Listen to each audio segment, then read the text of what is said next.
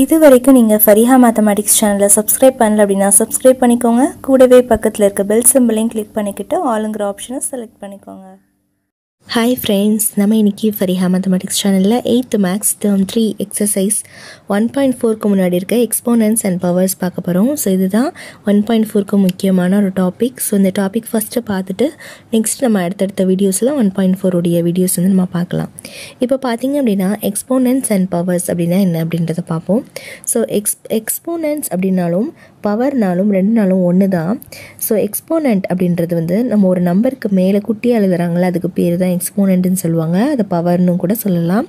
இப்போ பார்த்திங்கன்னா இப்போ அங்கே பாக்ஸில் கொடுத்துருக்காங்க பாருங்கள், 5 மேலே பவரில் வந்து 2 இருக்குது. அதை 2ங்கிறது எக்ஸ்போனன்ட்னு சொல்லலாம், இல்லைனா பவர்னு சொல்லலாம். ஸோ அதை தான் இங்கே எழுதியிருக்காங்க. 2 is called X exponent R power அப்படின்னு சொல்லி கொடுத்துருக்காங்க.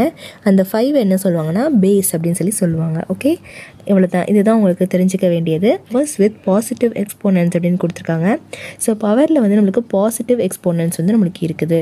ஸோ இப்போ பார்த்தீங்கன்னா 2 1, அதாவது பேஸில் 2 மேலே பார்த்தீங்கன்னா பவரில் வந்து பாசிட்டிவ் எக்ஸ்போனன்ட்ஸ்னால் பாசிட்டிவ் நம்பர்ஸ் வந்து நம்மளுக்கு இருக்குது.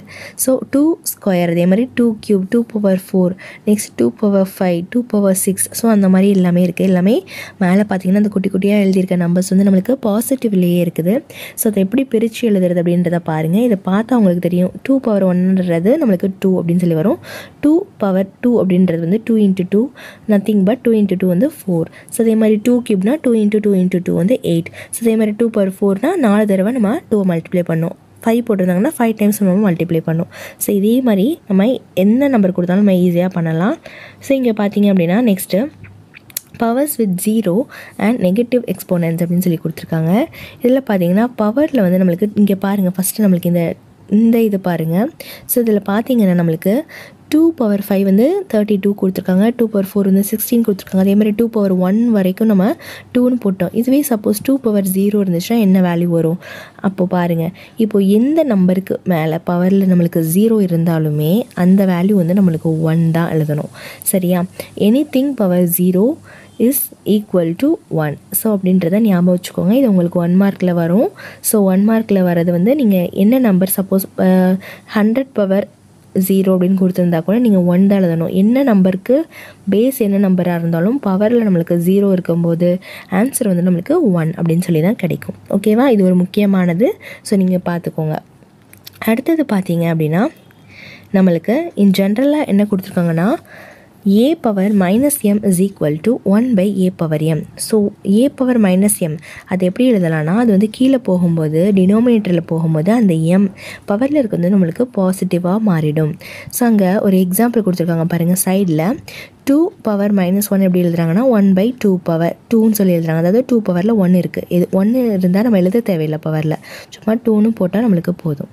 நெக்ஸ்ட்டு 2 பவர் மைனஸ் 2 அப்படின்னா 1/4ன்னு எழுதுறாங்க. ஏன்னா அது 1/2 ஸ்கொயராக மாறிட்டோம். அதுக்கப்புறம் 1/4ன்னு நம்மளுக்கு மாறுது. அதே மாதிரி 2 பவர் மைனஸ் 3 அப்படின்னு இருந்துச்சுன்னா 1/2 பவர் 3ன்னு வரும், பாசிட்டிவ் 3ன்னு வரும். அதுக்கப்புறம் அந்த 2 × 2 × 2 போடும்போது நம்மளுக்கு 8ஆக மாறிடும். ஓகே, ஸோ இப்படி தான் நம்ம எழுதுறது. ஸோ இது வந்து தெரிஞ்சுக்கோங்க, ஒரு ஜென்ரல். நெக்ஸ்ட்டு பார்த்தீங்கன்னா expanded form of numbers using exponents. So எக்ஸ்போனன்ட்ஸை use பண்ணி நம்ம எப்படி பிரிக்கிறது அப்படின்னு சொல்லிட்டு பார்க்கலாம். இப்போ 5832 அதை எப்படி பிரிக்கலாம்? 5 × 1000ன்னு பிரிக்கலாம். அதுக்கப்புறம் ஹண்ட்ரட்ஸில் பிரிக்கணும், அதுக்கப்புறம் 10ல் பிரிக்கணும், அதுக்கப்புறம் ஒன்ஸில் பிரிக்கணும். இதெல்லாம் உங்களுக்கு தெரியும். ஸோ அந்த 1000 எப்படி எழுதுறது அப்படின்னு பார்த்தீங்கன்னா 10 கியூப்னு எழுதலாம். அதே மாதிரி 100 10 ஸ்கொயர்னு எழுதலாம். அதே மாதிரி 10 வந்து 10 பவர் 1ன்னு சொல்லி எழுதலாம். இங்கே பவரில் இருக்குது நீங்கள் பார்த்தீங்கன்னா, அதாவது 10 கியூப் 3 அப்படின்னு இருக்குது நம்மளுக்கு பவரில். ஸோ 3 இருந்ததுனால நம்மளுக்கு 3 zeros வருது. ஸோ இந்த மாதிரி முன்னாடி 1 இருக்க நம்பர்ஸ் எல்லாத்துக்குமே இந்த மாதிரி பவரில் போடும்போது நம்ம அந்த ஜீரோஸை கணக்கு பண்ணி போட்டாலே நம்மளுக்கு ஈஸியாக ஆன்சர் வந்துடும். நெக்ஸ்ட் அதே மாதிரி டெசிமல் நம்பர்ஸ் இருக்கிறதுக்கு பார்த்தீங்க அப்படின்னா 58.32 நம்மளுக்கு கொடுத்துருந்தாங்கன்னா அது எப்படி பிரிக்கிறது? 50 + 8, அதுக்கப்புறம் 32 எப்படி பிரிக்கிறது? பாயிண்ட்க்கு அப்புறம் இருக்குது அப்படின்னு பார்த்தீங்கன்னா 3/10, அதுக்கப்புறம் 2/100 அப்படின்னு சொல்லி பிரிக்கணும். ஃபஸ்ட்டு நம்பரை நம்ம என்ன பண்ணணும்? 10 அப்படின்னு டிவைடில் எழுதணும். அடுத்த நம்பரை வந்து நம்ம 100ன்னு எழுதணும். சப்போஸ் மூணாவது ஒரு நம்பர் இருந்துச்சுன்னா அது வந்து நம்ம 1000 அப்படின்னு சொல்லி டிவைடில் எழுதிக்கணும். ஸோ அதுக்கப்புறம் என்ன பண்ணுறாங்கன்னா 50 வந்து எப்படி பிரிக்கலாம்னா 5 × 10ன்னு பிரிக்கலாம். 8 வந்து 8 × 1ன்னு பிரிக்கலாம். எழுதிக்கலாம். அப்புறம் 3/10 இருக்குது. ஸோ அப்போ 3 × 1/10 நம்ம தனித்தனியாக எழுதிக்கிட்டோம். அதே மாதிரி 2 × 1/100 அப்படின்னு சொல்லி நம்ம எழுதுகிறோம். அடுத்தது பார்த்திங்கன்னா அந்த 10ல் எதுவுமே இல்லை பவரில், அதனால் நம்ம 1 எதுவுமே இல்லைனா அது 1 தான் கணக்கு. அதே மாதிரி எழுதியாச்சு. இங்கே பார்த்திங்கன்னா 1 எப்படி எழுதலாம், நம்ம 10ல் எழுதணும் அப்படின்னா இன் டேர்ம்ஸ் ஆஃப் 10 எழுதணும்னா எனிதிங் பவர் 0ன்றது நம்மளுக்கு 1 தான். அப்போ 10 பவர் 0ன்றதை நம்ம எடுத்துக்கலாம் சும்மா ஒரு அசியம் பண்ணுறதுக்காக. நெக்ஸ்ட் அதே மாதிரி எல்லாத்துக்குமே நம்மளுக்கு 10 வேணும் பேஸ், அதனால நம்ம அதை வந்து அப்படி எடுத்துருக்கோம். நெக்ஸ்ட்டு பார்த்திங்கன்னா 3 × 1/10 அந்த 10 நம்ம மேலே கொண்டு வரணும். அப்போ மேலே கொண்டு வரும்போது நம்மளுக்கு பவரில் நெகட்டிவ் சிம்பிள் வந்து நம்மளுக்கு வரும்.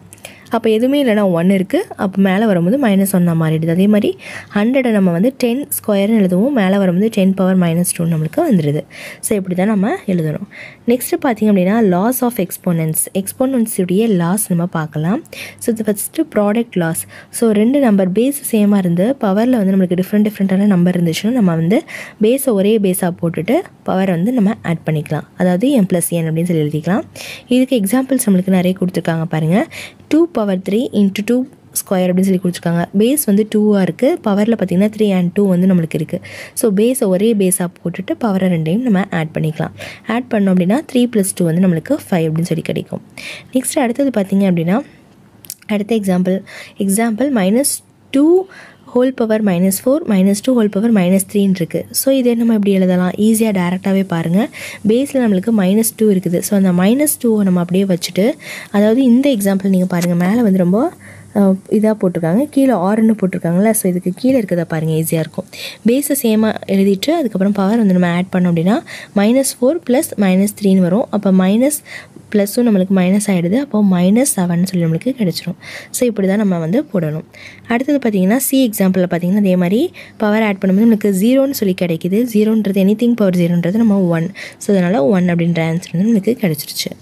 அடுத்தது பார்த்திங்கன்னா குவேஷியன்ட் லானா டிவைடில் இருக்கிறது. ஸோ a/m இருக்குது. ஸோ பேஸ் பார்த்திங்கன்னா a ரெண்டுத்துக்குமே இருக்குது. பவரில் பார்த்திங்கன்னா m and n வருது. அப்போ கீழே இருக்க n வந்து மேலே வரும்போது நம்மளுக்கு -n வந்துடும். ஸோ இதுக்கு வந்து நம்மளுக்கு நிறைய எக்ஸாம்பிள்ஸ் கொடுத்துருக்காங்க. ஸோ அந்த எக்ஸாம்பிள்ஸ் நீங்கள் பார்த்தீங்கன்னாலே உங்களுக்கு புரியும் எப்படி வருது அப்படின்னு சொல்லிட்டு. நெக்ஸ்ட்டு வந்து பவர் லா. ஸோ பவர் லானா இப்போது ஒரு ப்ராக்கெட்டுக்கு வெளியில் இன்னொரு பவர் இருக்குது, உள்ளேயும் இன்னொரு பவர் இருக்குது அப்படின்னா அந்த 2 பவரும் நம்ம மல்டிப்ளை பண்ணிக்கலாம். ஓகேவா. ஸோ இதுதான் பவர் லா. ஸோ இதுக்கு பார்த்தீங்கன்னா எக்ஸாம்பிள் -2 3 பவரில் 3 இருக்குது, வெளியில் ஒரு 2 இருக்குது. ஸோ அதை எப்படி எழுதிக்கலாம், பவரை வந்து நம்ம மல்டிப்ளை பண்ணி எழுதிக்கலாம். ஓகே. ஸோ அப்போ 3 2s நம்மளுக்கு என்ன கிடைக்கும், 3 2s வந்து நம்மளுக்கு 6 அப்படின்னு சொல்லி கிடைக்கும். அப்போ -2 the whole power 6ன்றது நம்ம எப்படி எழுதலாம், 64 அப்படின்னு சொல்லி நம்ம எழுதலாம். ஸோ இதுதான் அந்த ரூலை யூஸ் பண்ணி போட்டிருக்குது. ஓகே. அடுத்தது பாருங்கள், நம்மளுக்கு example 1.19. So find the value of 4 power -3. அது எப்படி எழுதுறாங்க, 4 பவர் -3யோட வேல்யூ கண்டுபிடிக்க சொல்கிறாங்க. ஸோ அப்போ ஃபஸ்ட்டு நெகட்டிவில் இருக்கிறது நம்ம கீழே எடுத்துகிட்டு போகணும், அப்போ தான் நம்ம பிரிக்க முடியும். ஸோ 4 பவர் 3 நம்மளுக்கு வந்துடுச்சு.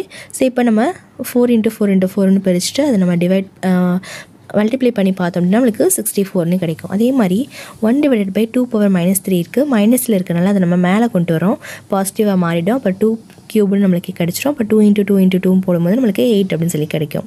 நெக்ஸ்ட் அதே மாதிரி எக்ஸாம்பிள் 1.20 பார்த்தீங்கன்னா simplify -2 the whole power 5 × -2 the whole power -3. இதில் பார்த்தீங்கன்னா பேஸ் சேமாக இருக்குது, அதனால நம்ம பவரை ஆட் பண்ணிக்கலாம். அப்போ 5 + -3ன்றது 5 - 3ன்னு வரும். ஸோ 5 - 3ங்கிறது நம்மளுக்கு 2 அப்படின்னு சொல்லி கிடைக்கும். இப்போ -2 the whole power 2 அப்படின்னு சொல்லியிருக்கு. அப்போ -2 × -2 நம்ம பிரிக்கலாம். ஸோ அதை வந்து 4ன்னு சொல்லி எழுதலாம். அதே மாதிரி குவேஷியன்ட்ல பார்த்தீங்கன்னா 3 ஸ்கொயர், கீழே பார்த்தீங்கன்னா 3 பவர் -2 இருக்குது. பேஸ் சேமாக இருக்குது, பவர் மட்டும் நமக்கு டிஃப்ரெண்ட்டாக இருக்குது. அப்போ அந்த 3 பவர் -2 வந்து மேலே வரும்போது 3 அந்த மைனஸ் வந்து போயிடும். ஸோ வெறும் 2 மட்டும்தான் இருக்கும். ஸோ இப்போ என்ன பண்ணலாம் அப்படின்னு பார்த்தீங்கன்னா 3 ஸ்கொயர் × 3 ஸ்கொயர்னு வந்துருச்சு. 3 ஸ்கொயர்ன்றது நம்ம 9 எழுதலாம். 3 × 3 9. ஸோ அதே மாதிரி அந்த சைடு 3 × 3 9 வருது. ஸோ அப்போ 81 அப்படின்னு சொல்லி நம்மளுக்கு கிடச்சிருக்கு. அடுத்தது பார்த்தீங்கன்னா example 1.21 express 4 power -5 as a power with the base 2 அப்படின்னு சொல்லி கொடுத்துருக்காங்க. ஸோ 4 பவர் -5 வந்து நம்ம எப்படி எழுதலாம் அப்படின்னு சொல்லி கேட்குறாங்க. பேஸ் வந்து நம்ம 2 வச்சு நம்ம போடணும் அப்படின்னு சொல்லியிருக்காங்க. ஸோ இப்போ 4 நம்ம முதல்ல எப்படி மாற்றலாம், பேஸ் 2 வச்சுனா 2 ஸ்கொயர்னு நம்ம மாற்ற முடியும். இப்போது 2 ஸ்கொயர் அப்படின்றது நம்மளுக்கு 4 அப்படின்னு சொல்லி கிடச்சிருக்கு. Next 4 power -5. ஸோ 4 இருக்கிற இடத்துல 2 ஸ்கொயர் நம்ம எழுதிட்டோம். ஸோ வெளியில் வந்து நம்மளுக்கு -5 இருக்குது. ஸோ இப்போ பார்த்தீங்கன்னா நம்ம என்ன பண்ணலாம், 2 பவர் வந்து அட் அ டைமில் இருக்குது. ஸோ அப்போ என்ன பண்ணலாம், அந்த 2 பவரையும் மல்டிப்ளை பண்ணிக்கலாம். அப்போ 2 பவர் -10 அப்படின்னு சொல்லி நம்மளுக்கு கிடச்சிருக்கு. ஸோ இங்கே பார்த்தீங்கன்னா நம்ம என்ன யூஸ் பண்ணுறோம் அப்படின்னு பார்த்தீங்கன்னா a⁴m whole power n that is equal to amn. So இதுதான் நம்ம யூஸ் பண்ணியிருக்கோங்க.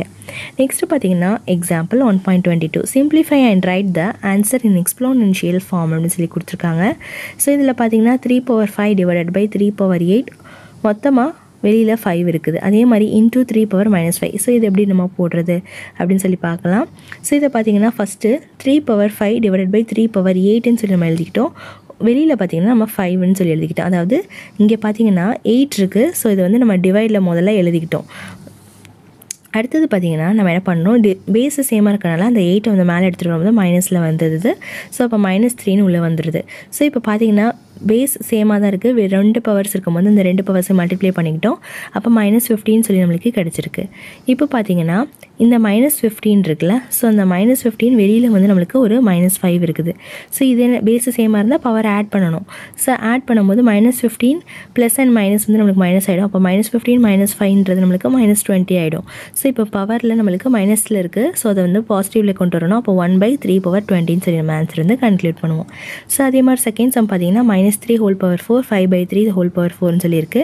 ஸோ அப்போ -3 ஹோல் பவர் 4 வந்து நம்ம என்ன பண்ணலாம் அப்படின்னு பார்த்தீங்கன்னா ஃபஸ்ட்டு அதை நம்ம அப்படியே வச்சுக்கலாம். ஏன்னா மைனஸ் அப்படின்றது வந்து நம்மளுக்கு ஏன் காணாமல் போச்சு அப்படின்னு பார்த்தீங்கன்னா மைனஸ்க்கு பவரில் நம்மளுக்கு எப்போவுமே ஈவன் நம்பர் வந்துச்சுன்னா அந்த மைனஸ் வந்து பாசிட்டிவ் ஆகிடும். ஸோ அதனால் வெறும் 3/4ன்னு சொல்லி எழுதியிருக்காங்க.